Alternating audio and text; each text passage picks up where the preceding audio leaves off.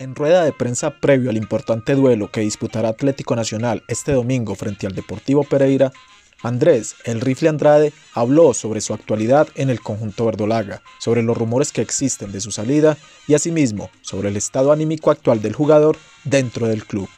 Escuchemos cuáles fueron las palabras del rifle Andrade en cuanto a estos temas. Andrés, preguntarle, en este momento ha sido usted tema en las diferentes redes sociales, el tema de su renovación, se ha sentado con los directivos del club y qué bueno fuera que usted también o desmintiera o hablara sobre esos rumores que lo vinculan al América de Cali. Un abrazo. ¿Cómo está? Muy buenas tardes. Primero, hablar de la renovación, aún no hemos tocado el tema, igualmente estamos mentalizados en lo que es entrar a los 8 y de ahí pelear el título.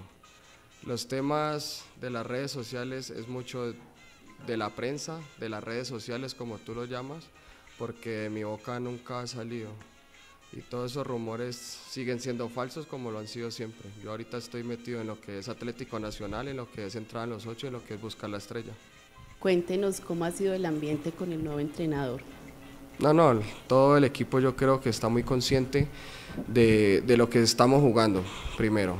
Nosotros sabemos que siempre cuando hay un cambio de entrenador, todos queremos ganarnos un puesto, queremos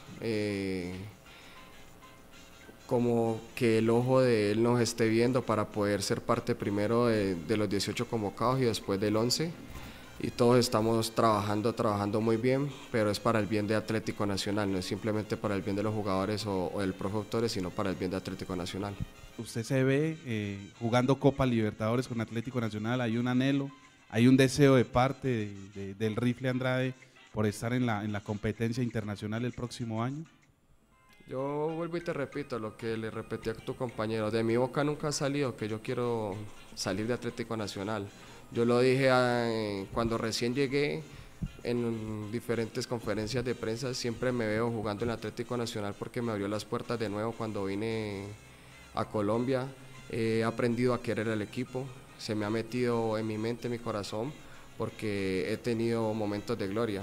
Por más allá de que de pronto no hayan buenos partidos o que la gente critique, eso no va a cambiar en mí, eso no va a cambiar lo que yo voy a sentir por Atlético Nacional. Ojalá y Dios quiera yo pueda seguir jugando en Nacional y jugar la Libertadores, pero como te digo, son cosas de la hinchada, de las redes sociales, de la prensa como tal, en que dan falsas noticias. Le voy a preguntar un poco de eso, ¿usted qué quería? Ya nos dio más o menos visos de eso, pero ¿siente que con Autor es un nuevo comienzo para usted?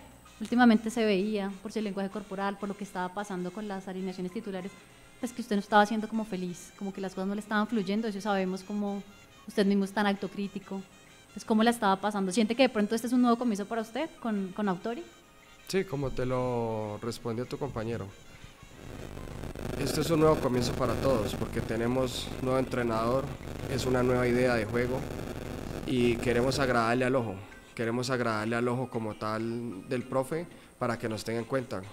Yo creo que todo jugador de fútbol, y en este momento hablo en primera persona, el día que yo no quiera jugar más al fútbol, ese día me retiro. El día que yo ya no me sienta para jugar, ese día me retiro.